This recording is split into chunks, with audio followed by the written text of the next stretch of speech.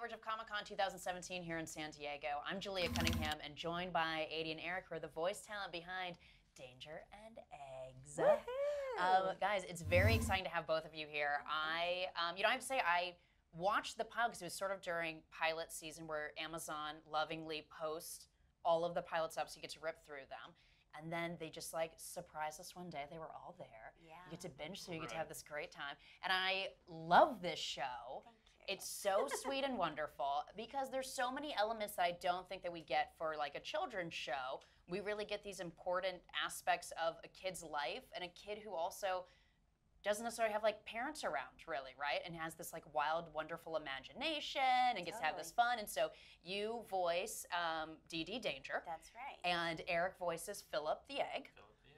Which is wonderful. And I want to know, had you guys met prior? Did you guys know each other before you got into the booth? No, this is our first day meeting. Stop. Isn't that weird? We just met a couple hours ago, actually, for the first time. But it's so weird because even watching the show, I was like, they're friends. It feels yeah, so real. It feels like there's such chemistry. I know, but that just goes to show how good of actors Eric and I are. Incredible. Academy Award worthy. Thank you. Tell them to start giving awards for children's shows. For children's shows. Oscars. Yes, I don't know why they don't count it as a movie for just being excellent. Voice performers. So have you guys had to do now like, I don't know, like trust falls and things now that you guys have met? Or is and at some point during this interview, I'm going to fall down and see who catches me. We'll kind of just who runs to your I'm pretty terrible at trust falls, so this might be fun. That's so interesting. So did you hear sort of the story? I know you were sort of involved before it began, but was Aidy? Were they like always in search of you? Were you? The one I that like they to think so. Thank you for saying that. You were always the egg, I guess. I was always kind of the egg. I'm based out of Minneapolis, and the animation company is based out of there. The Puny, the people that produced it, were originally based solely out of Minneapolis, and they brought myself and some of my friends in, and they threw some characters, and the egg was one that they were like, why don't you try that? So ever since kind of like the first round, I was attached to the egg. So. You were always attached. So then did you also add in how you thought Philip, because it's this great idea of like, obviously Dee Dee Danger, who lives dangerously and always wants to have fun, and Philip the Egg, the most sensitive and always like looking after her and trying to stop her from any sort of form of danger. Right. Hilariously, because he's an egg and could crack at any time. But did you have sort of ideas of what you thought he would have personality-wise, or?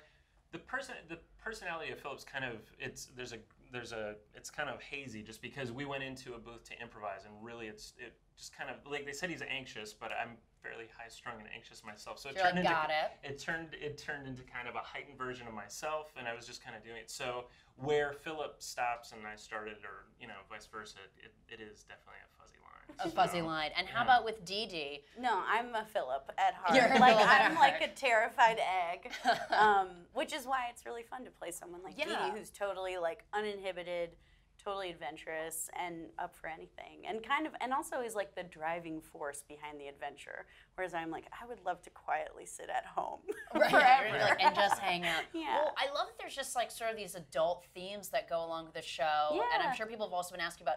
I mean, it was wonderful to see in the final episode that they go to this love parade, which is basically a pride parade. Yeah, it is a pride parade. Yeah. And you meet these other kids that have two dads, and you meet these kids that have two moms, and and everything else, or like sort of like talking about their own sort of where they will be when they grow up. And I was like, oh my God, this is phenomenal that this is not only just being supported for a kids show, but also specifically at Amazon, who I think are really opening doors for that and making it less of like a marginalized view of children's TV. Did you guys ever hear about like getting notes back on that, where they just like, do it, it's your show, like your vibe? They were, from what I understand, Amazon was always like, do it. And I mean, do whatever. The inclusiveness of the show is like largely the thrust there. It's Shadi Petoskey, the co-creator, and Mike Owens, the other co-creator. I mean, they basically, I know that they're I forget quite how they said it, but I think what they said was they wanted it to be the idealized world. They wanted to just present the world as they wish it was. And Amazon, every step of the way, was just like, yeah.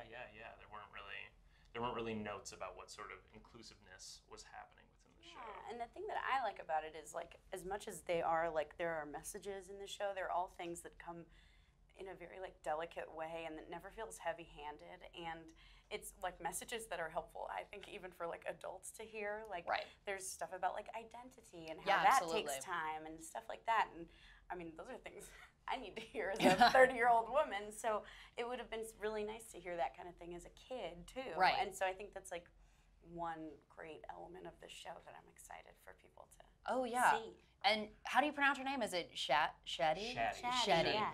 She seems like phenomenal. I've been reading all these and like watching these interviews with her, and she made this thing where she said, you know, like even with Philip's mom, she was like, is it like just a chicken, or is it like a depressed mom who literally doesn't want to get up, and so your kid goes and explores itself, you know? And I was like, wow, I never thought about that in that sort of arc of something that you don't see on TV, even sometimes in real sitcoms or dramas. Sure. You know, like the way kids are raised or whatever. So there's sort of these fascinating things. Yeah, I know Shadi really wanted to present things like as they are. They didn't, they kind of wanted to steer away from metaphorical versions of this or that, and just be like, no, this is how this is. Dee Dee's mom like is not there because she died, and that's kind of clear in like a shot of it, and her father's severely injured. Yeah, but at the same time, it's like a very constantly light, drama. silly, fun show. I mean, it's very funny. I want to make sure it's show. very funny. It's very funny, but it almost reminds me, and maybe it's because of just the Amazon connection, where there's this little bit of like transparent in it, where it is like very funny, but also very serious, and sort of like a family dysfunction between you two as this character of an egg and Dee Dee, which I love. Yeah, it's definitely a yin-yang relationship. And yeah, I mean, what I like so much about it is that everything we're talking about, the inclusive nature and stuff, is like it's there, it's present in every frame. However, it is like the joke count is high, It's even for a kids show, like it's just nonstop, and the jokes are, I think, funny. Funny, and there's like certain cutaways too sometimes, where it's like where there's like old school reaction shots and stuff. Those are things that like, before I really knew what the whole arc of the season would be or what the major like themes would be, I just was like, this is a really funny script, and I want to do this. And you're like, I'm all in. Now, have you guys seen anyone here at Comic-Con that's like cosplayed your characters or anything like that? Has that happened yet? I saw on Twitter someone said there was going to be like maybe a Philip, and I was like, I gotta see that Philip. But I mean, we're doing the panel tomorrow. The panel is still on the way, so there could be some appearances. I know I haven't been over there yet, so I'm. You have no idea yet. No, and you've never been to Comic-Con. No, this is your so first I'm sort of melting down, I guess I would say. Everywhere we go, I keep looking out the window and being like, "There's a man in a Speedo, and he's all blue." I know, it's kind of crazy. I love it. I do know. I mean, is there talk yet of season 2? Because we sort of had a little bit of a cliffhanger. We learned that Philip has a brother. So other things that we need to explore, obviously. Yeah. Is it too early to say? I mean, we sort of did just get. It literally just came out, so it's so like too early to say. Probably. It's a little soon. Yeah. Nothing on my end. I don't know if you're hearing things. You know what? I'm gonna call some execs after this. I think so. See what I can do. So. Absolutely. If you guys have not watched, you should definitely look into it. Streaming right now on Amazon Prime. I believe you can still watch the pilot without watching through Amazon yet. If you just want to check it out, get the vibe. 2-day free shipping. What are you doing? You're a monster. Just get Amazon Prime and watch it. Prime Now. We could have something delivered right now if we wanted. Danger and Egg is the show. Guys, it's been lovely to meet both of you. Have an amazing time at your panel. And stay here. Continued coverage of Comic-Con 2017 happening around the clock. You can also go to EW.com for more information.